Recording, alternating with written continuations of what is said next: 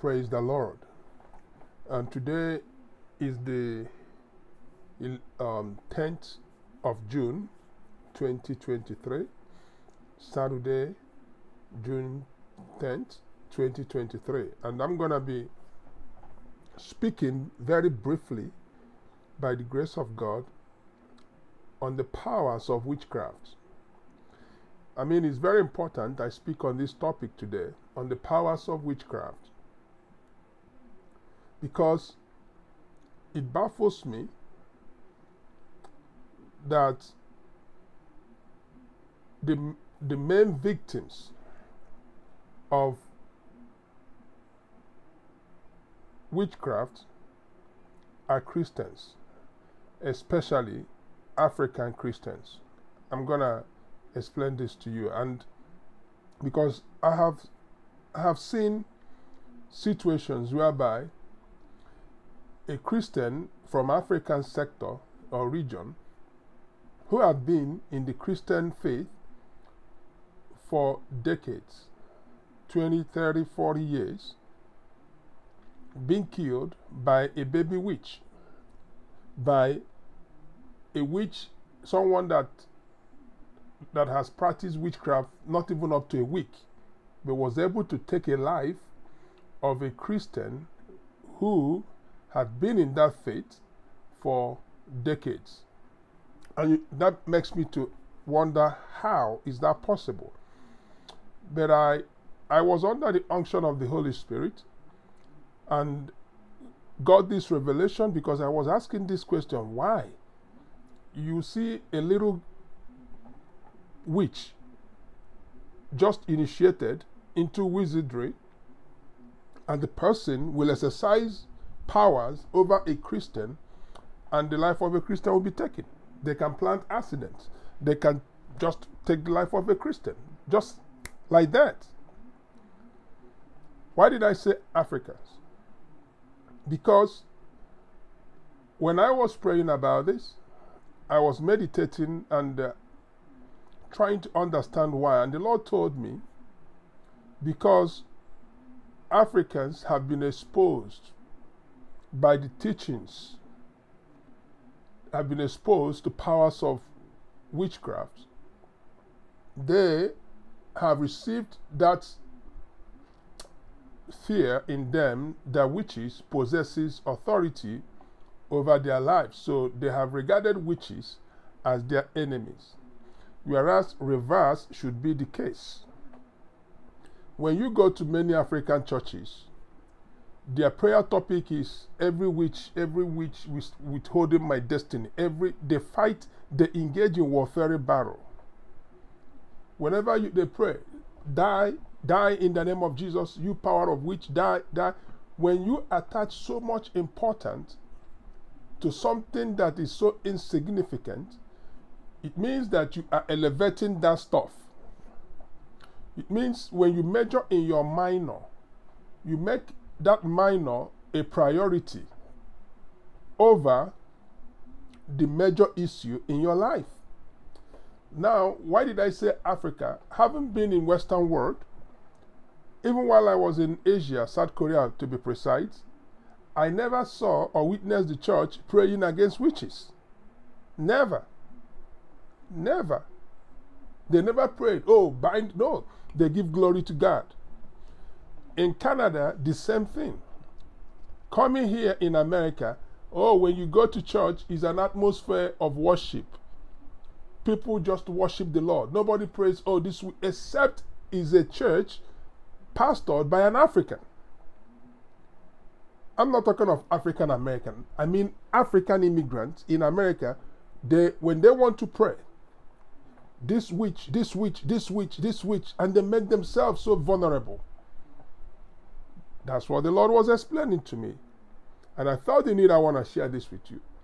When you go to Western churches and they want to sing praises to God, it's like they are having fun. They are communicating with God. They just worship God.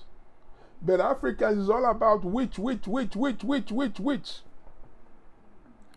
A witch can easily kill a pastor. I want to share a quick story. In the process of this, I just remembered a testimony.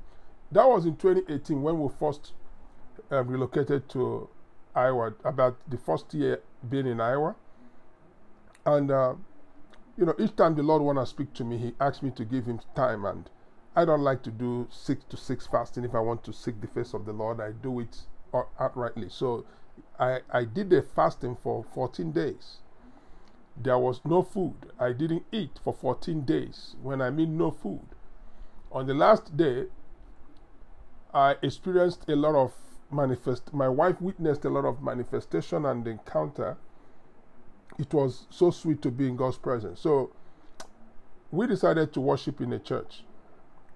And we went to that church to worship. And I told my wife, please, do not tell anybody that your husband is a servant of the Most High. Please, don't. I want to live a normal life. Please. My wife said, okay.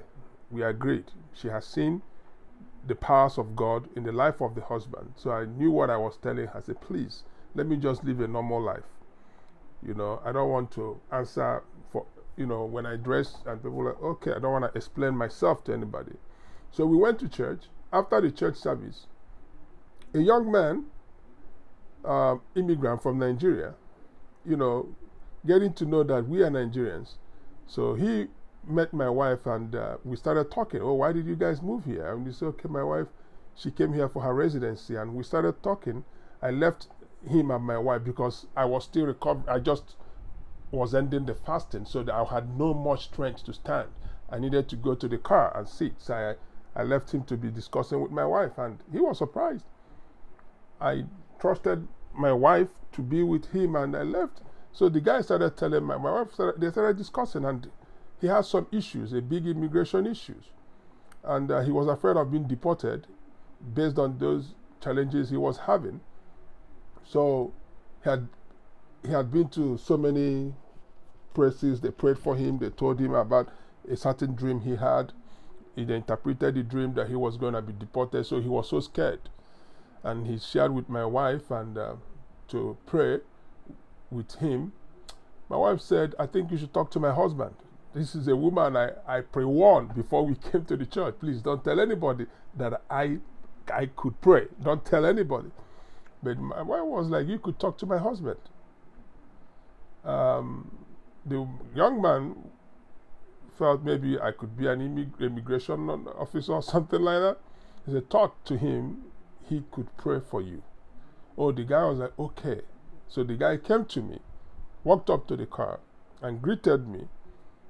I said he spoke to my wife about something bothering him, and my wife said that, you know, he could discuss with me. I said, what is it? And he shared the same story, and he's so afraid of being deported, and people told him, oh, this is the problem. This is the he will be deported. He had a dream, so he shared that dream with me, and the dream had no connection. In that dream, I think he said that there was an accident or something, and he was stepping on dead bodies. He was the only survivor, and he was stepping on dead bodies. And that was the dream he had. When he shared that, I said, and they told you this dream means you are going to be deported? He said, yes. I said, this is not a dream. This is a revelation. He said, really? I said, yeah. I said, do you know what this revelation means? He says, no. I said, okay, you don't need prayers. You need to forgive. The Lord is telling me now that you need to forgive your father. The guy looked at me. This is somebody we are just meeting. I'm just meeting him for the first time. I said, you have to forgive your father. I said, in fact, your father will die in a week. I told him, your father will die in a week. He is dead. He's dead. Your father is dead. That dream, your father is dead already, but he's a living dead. So you have to call your father, and you have less than 1 week to call your father and forgive your father that he may forgive and pray for you. If your father dies with that, those things you see is your dreams, that is a dream, is your purpose. You are burying your purpose. You see those dead folks you are stepping on? That revelation God showed you? If that man died, that is your father. His prayer over your life is more effective than my prayer. The guy was looking at me. I said, call your father. You don't have any witch disturbing you, but is your heart filled with unforgiveness? Is what you need to deal with. And after you talk to your father, your immigration papers will be released. And let me tell you, after speaking with your father, the immigration officer sitting on your immigration papers will have no alternative, no choice than to release your papers. To the glory of God. A few days later, he called me and said he spoke with his father. You know, he wept and they talked. Then a week later, he called me that his father died. His father died. And he became an apostle of Christ. And he started working with me because he saw what I didn't pray for him. I was under an unction, and I just told him. Like I always say, blessed are you when a prophet tells you the right thing. I'm not a prophet, I'm just a vessel. It happened here in Iowa. And today, last weekend, he came with his mother. First time I'm meeting his mother. And we share the same testimony. He has his papers now. He's doing good to the glory of God. Now, he had thought that witches were after him because that's what they were taught to believe in Nigeria. But his heart was something that was bewitching him. His heart was manipulating him. Now, there is only thing that can make a witch to have power over you. Witches lack the authority. But when you give them room, they utilize it. Because devil never makes mistake when it comes to dealing with a child of God. If you give him room, he took permission to deal with Job, but Job never gave him room. The Bible says in 1 Corinthians chapter 6, verse 19, it says, your body is a temple of the Holy Spirit. Your body is a temple of the Holy Spirit who is in you, whom you have from God, and you are not your own. So when you contaminate your body, when you messed up your body, if you are a Christian, you're a lip-singing prayer warrior, you go to church, you pray against witches, and when you leave the church, you go to a prostitute hut and defile your body. When you preach the gospel and you sleep with the beautiful sister in the church, you have exposed yourself to the power of witches to deal with you, because at that moment you have defied the temple of God where the Holy Spirit dwells. And because it is called, he is the Holy Spirit, a gentle spirit, he won't argue with you. Because you have given him a quick notice, he will leave. Gently, he will leave. So that young man contaminated his body by being unforgiving. The Lord told me, many of us in Africa, we are psycho-emotional Christians. We are emotional, worshiping God. But in our heart, we are wicked. Our heart is filled with wickedness, unforgiveness, malicious thoughts. Christians, they fast, they pray, but their heart is contaminated. So when you see a little witch, it's easy to deal with. I said, Americans are the most generous people I've ever seen. Americans, they may not be as prayerful as we are in Africa, but when it comes to generosity, you can't equal them for anything. And that's why witches cannot handle them the way they deal with those of them in Africa that pray. When you look at them, their faces are like the Pharisees. When you look at most African Christians, their faces are like the Pharisees. Very holy outwardly, but inwardly wicked. If you are an African, you can relate with what I'm talking about, because I'm a bona fide African. I'm a tongue-speaking African. I know what I mean. We are so unforgiving. I always preach this in my home. I say, my wife, please, honey, let's forgive everybody that wronged us.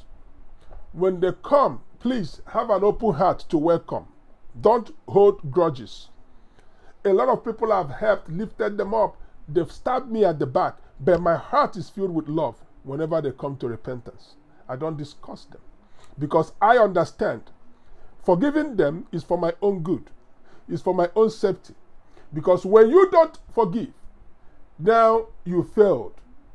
You failed in the sense that you have made yourself vulnerable to the powers of hell. The Bible says we wrestle not against flesh and blood, but against principalities and powers, against spiritual wickedness in the high places, in the heavenly places. Why did he say in the heavenly places? He didn't say in the hellish places, in the heavenly places.